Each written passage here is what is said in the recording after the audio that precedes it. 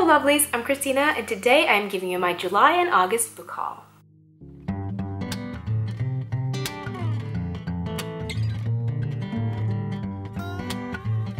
For the month of July and August, I bought, let me see, 1, 2, 3, 4, 5, 6 books, and I was sent one book by a Norwegian publisher. Let's jump into it. One of the first books I got was, and I've been showing this a lot lately, I know. And the story for this, I think I've already told it actually, but I borrowed this book from a colleague and a friend, fell in love with it, then I passed it on to another friend who also loved it and found out that I had to buy myself a copy and my colleague a copy, a new one. So I ended up getting Milk and Honey by Rupi, Kaur. You know how much I love this if you've already seen some of my past videos. I still love it just as much. I'm thinking doing sort of a live stream poetry reading thing with some of my favorite poetry collections. So let me know if that's something you want to see, if that sounds like a fun thing. Because it's just, I've been playing around with it up in here, so we'll see. Next up, I was at a bookstore waiting for them to get a book that I had placed an order on and they couldn't find it, so I was kind of walking around the store. Yeah, smart thing to do. And they had a sale there and I came across a book that I listened to on audiobook for a while back and I loved it. And I found it there for really, really cheap and I wanted a physical copy of it, so I had to.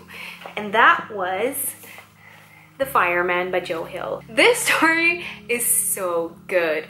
It's about sort of a plague that goes around the world where people starts to combust and catch fire. It's just so good. It's a chunk though, but it's really, really good on audiobook and there's just so much darkness. He has the same catchy writing style and the way to build worlds and to really get into characters as his father Stephen King does.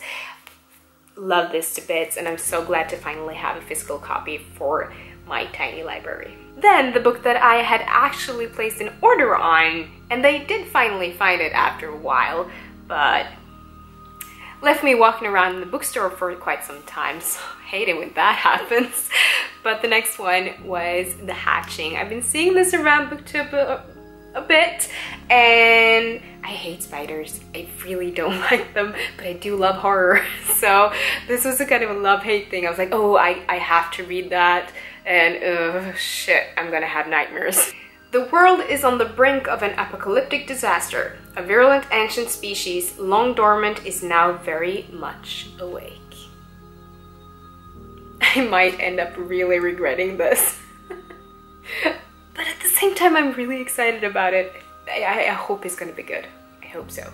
I haven't really seen any full-on reviews of it because I don't want to be spoiled, so I haven't dared look at any, but I will let you know what I think when I get to it. Next up, I went to one of my favorite bookstores in Oslo, which is Outland. They have a really great range of sci-fi and fantasy books there, and it's just, they really do a great job with picking books that I haven't really heard of or seen before, and they front them in their shop and they have like this monthly book that they recommend. This is one of the recommended books that I had never heard of, but it has some really great blurbs. I haven't gotten into the synopsis really, but I know it's supposed to be like an epic fantasy series and I haven't really read big like epic fantasy series for a long time, so I'm hoping this is gonna be good. And it is The Shadow of What Was Lost by James Islington. Like I said, I don't really know much more about it. It just had a lot of good blurbs. Yeah, I'm excited to get to this. This also is quite a chunk. And from what I know, I think this is a debut novel as well.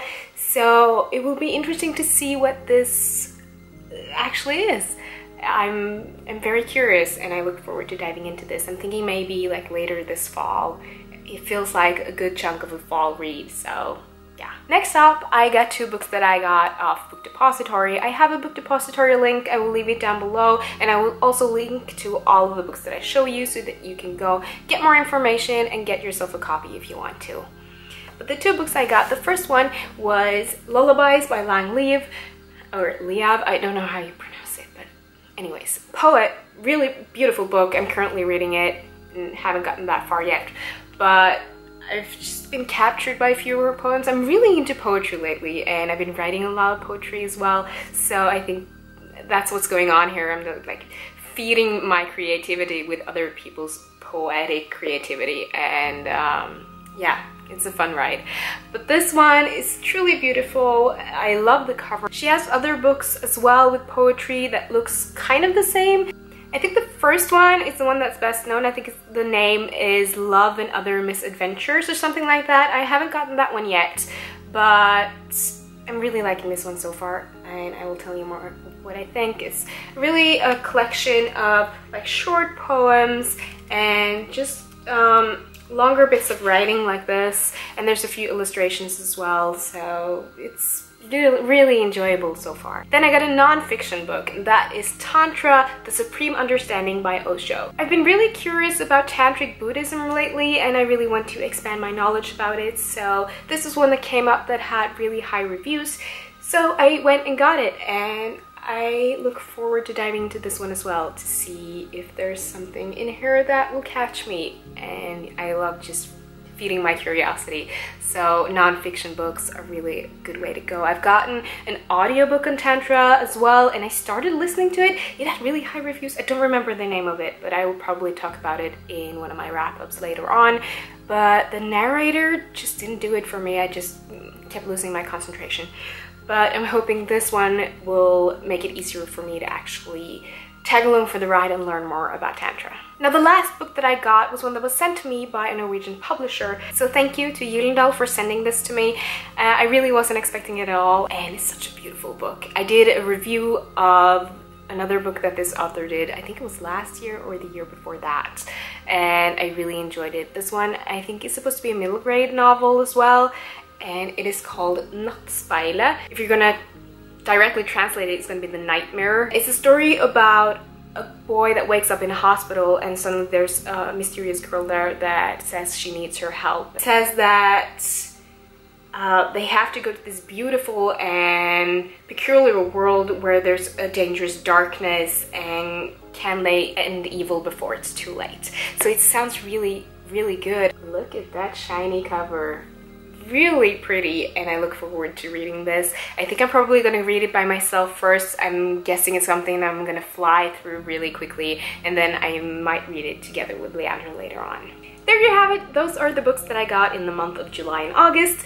I did get a couple of more books, but those were for the Bookdepository, and I feel like I've shown those books off a lot lately, so I'm not going to go into them as well. You can see my Bookdepository wrap-up video and also my TBR video. I will link to both of them so you can go check that out, and you will see the same books there. But I don't want to repeat myself too much and show the same books over and over and over again, because I know that's going to bore the hell out of you. Thank you so much for watching. Hope you guys enjoyed this. Give it a thumbs up if you did, and hit that subscribe button if you haven't already. And I will see you in my next video soon. Goodbye!